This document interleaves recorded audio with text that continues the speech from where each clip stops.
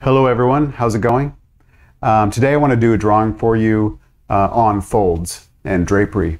So the drawing is going to be done in just two pieces of pastel, a black and white, and a Mars plastic eraser, and a retractable eraser, as well as a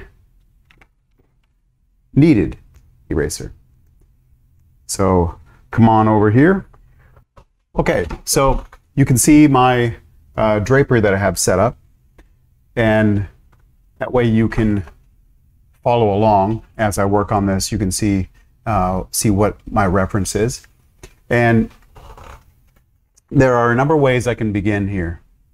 And seeing as I'm working on white, I have two options. One is to do a light kind of dusting over the whole surface and then wipe it, and then use primarily the eraser as the drawing tool.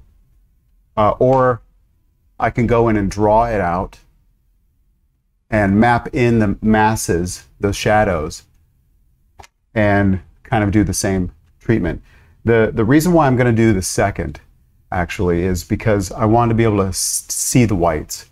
If I do a dusting everywhere, I won't be able to get this white back, because even though pastel is pretty malleable, it will leave a memory. And so I don't want that to happen, if possible. So what I'm going to begin with is sort of a gesture. I'm going to try and fit the whole drapery on here, but I've offset it. You see how I've offset it? Because I want to have enough room for the shadow. What I like to do is I'm using the side of the pastel. So I'm drawing down the length of that. So I like to work from general to specific.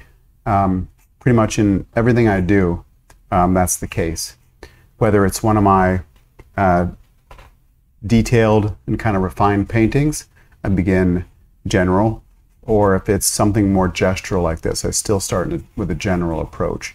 And what that entails is I begin with contour and thinking primarily in terms of shapes and the movement, sort of the direction, the proportion, the angle of those shapes. I don't want to get caught up. That's also a part of it. I don't want to get caught up in the details, because at this point, I want to be kind of convinced that this is the structure I'm going to work from. And you can see me starting to put the value in. I'm using the side of my pastel and really kind of laying in sort of a base coat. And at some point I'm going to rub this out. So it's not going to be, I'm not worried too much about the texture. You don't have to if you were doing this on your own. You know, if you like the texture, if you like the surface, work with it. And that's totally fine. There's no reason why you have to smooth it out. I like to start off general like this, wash it away, and then repeat, and then wash it away, and then repeat again. That's sort of like, it's a process that I enjoy. What this does is it helps kind of unify it. And also I can begin using my eraser to pull the lights out. I'm not so confident with what's happening here yet. I want to stay on this for a little bit longer and kind of hone in on the structure a little bit better. And so you'll notice I've changed the way I hold this. It's a little more like you would normally hold a charcoal stick.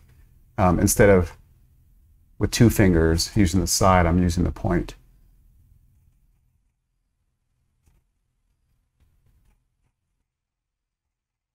I'm using that point because it's more accurate. Now the thing about folds is that when it's a cast shadow, the edge is usually sharp.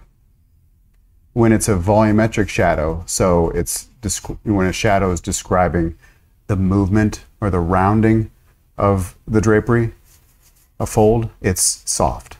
So if you look at the photo there on the right, you can see how it's softer here because it's a volumetric. That shadow describes volume. And if your drapery seems to always be kind of angular and sharp, maybe that's one thing that is missing. Okay, I first like to begin with this Mars plastic eraser. It erases out really aggressively in kind of a linear fashion. So I can pull that material out back to the paper. So now anywhere where it's straight white, where it's a direct light source is hitting, that's what I'm erasing. And now I'm kind of fading that eraser out, pressing a little softer in order to blend it. Erasing out the lights is just another way of fixing your drawing, sort of honing in on the structures. Now, I'm not sure what I'm going to do in the background. If I'm going to continue the drapery behind like this.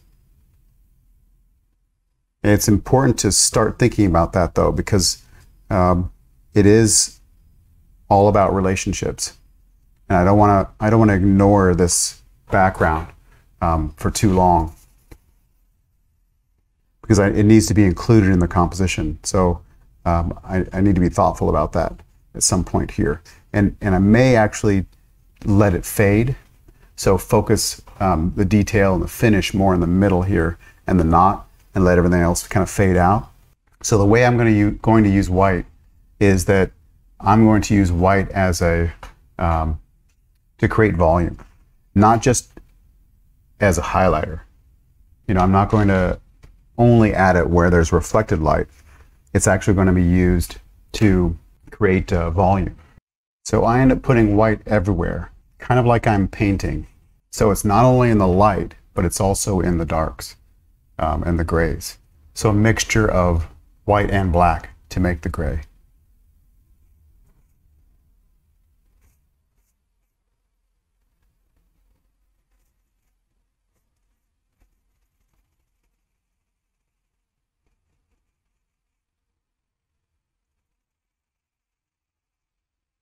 So seeing as I had the dark there already, I can add white over the top of it, use my finger to blend it and to make that gray. And what happens is the paper starts to disappear. And that's what I'm after. I want the paper to be essentially obliterated. So all you're seeing then is the surface, the pastel surface. It should be very forgiving. So if you go too light, you can always add some more dark and then repeat. Add white, add black, add white, add black, until you get the right value, and the value that you're after. It's a shadow, but I cover it up, and then I'm mixing that black in with the gray, or with the white that I put down. Since darks recede in space and lights come forward, I'm trying to darken this more. A little bit more than it really is for effect, so that this feels like it, almost like a flower petal. It recedes underneath this lip. The darker I make it, you know, the darker I make it, the more it will recede. But there's a fine balance. I don't want to go so dark that there's an absence of light and it looks like a hole. Now I'm going to start putting in some of the background, but I've decided to keep it pretty faint. So that I want it to be really faint so that it has an atmosphere to it.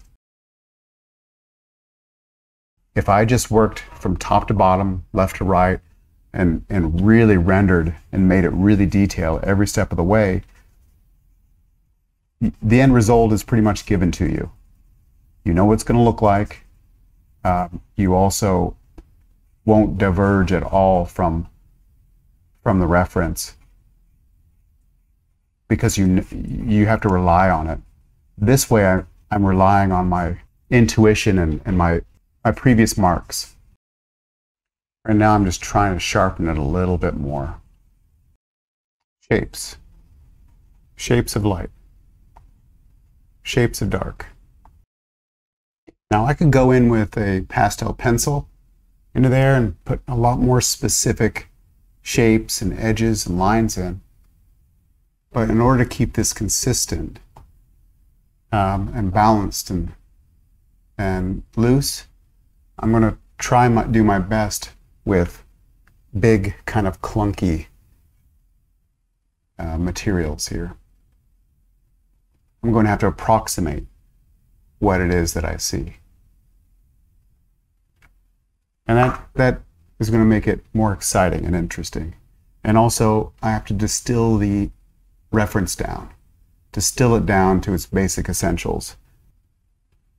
Working this way, a little more loosely like this, I find that you allow the viewer to play a role in the work. It gives them enough, but there's still a sense of mystery, that it's not all been spoon-fed to them. See how I'm mixing? And the drapery seems to stand out from the background because the paper is now disappeared in a way. I mean, you still see the texture quite a bit where I only have one layer of pastel. But when I start to layer with both black and white together, it definitely feels more like it's a painting.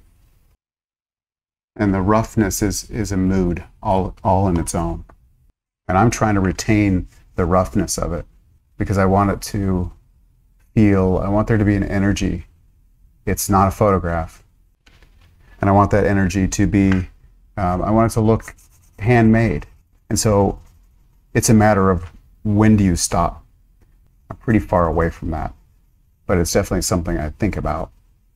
And that's why I always build the whole surface up at once, because I want the work to be balanced, and that actually leads me to a better understanding of when to stop. It's finding that balance between this detail and finished feel versus the loose mark, and kind of alluding to what I'm seeing or the impression. Using my eraser to draw here.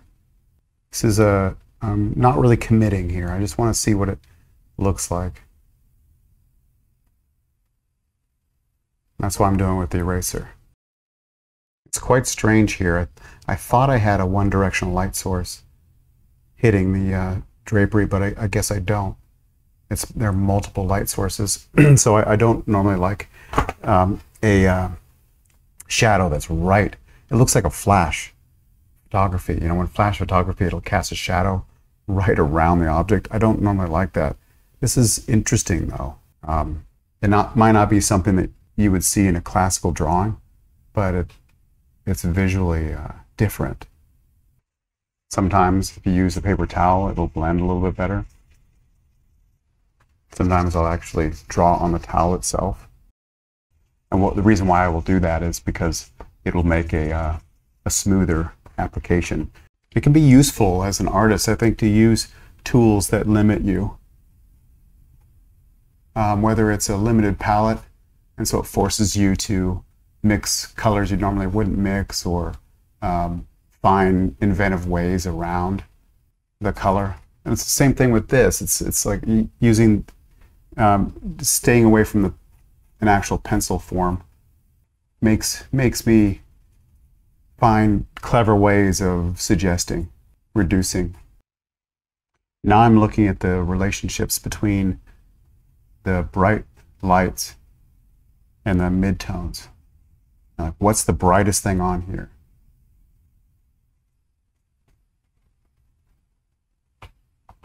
And so what I've done is I've started darkening the folds, these folds, and instead lightening the space between. So that's why I've lit those up, and to try and create a glow effect. The subject will glow more the more dark you start to put in, the more light you remove, as long as you're judicious with it. You know, really kind of be honest and really look at what's light and what's not. For example, this fold it's not the same light all the way across. To me, it looks darker here. And as it turns around, it becomes lighter. It makes sense, doesn't it? The light is going to touch some areas more than others, you know, in a sharper, more distinct way, depending on where it is in space. Let's make this guy glow. I can do that by adding a little bit of light in the background here. But remember, I said I wanted this to be somewhat faded out. I don't want to draw attention to it. It's a supporting role that it's playing. It has to be sacrificed, really, for the main protagonist here. If I bring it out too much, it'll no longer be in the background. So the way to keep it back there is to soften the edge around it. That's one way. One way is to keep the value fairly dark. Another is to not render it or create volume like you do everywhere else, not to the same level, but to leave it mysterious. If you've never drawn drapery before, I highly recommend it. If you can draw drapery, I believe that you can draw anything, because the techniques that you need to learn when drawing drapery can be transferred to the figure, a landscape. This looks like a petal, a leaf. It also, if I turn it sideways, would have this rolling hill kind of quality to it. Also, it's very figurative, like the folds in skin or someone's neck or smile. There are some specifics in the knot that I still want to put in, even though it's a little difficult with this. I have to put in enough detail that it makes it unique, so that I know that I'm actually drawing what I'm seeing and not what I wish or think I'm seeing. I have a reflected light and then a core dark right here, and then this is the direct light right here.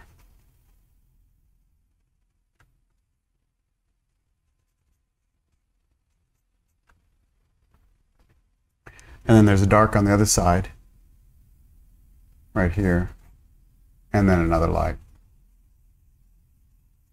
But if I put a little bit of truth in here, as best I can, it's going to offer a lot more than what my mind will.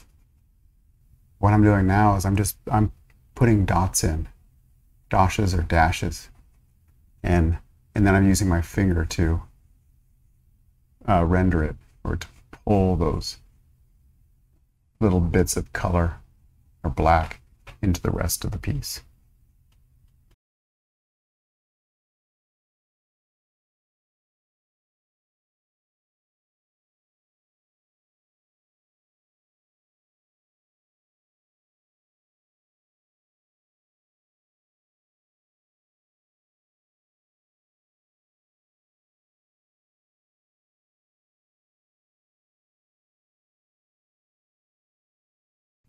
So there you have it. I hope you learned something. Drawing drapery folds and the illusion of light and volume with just black pastel and white pastel. So thanks for watching. Bye-bye.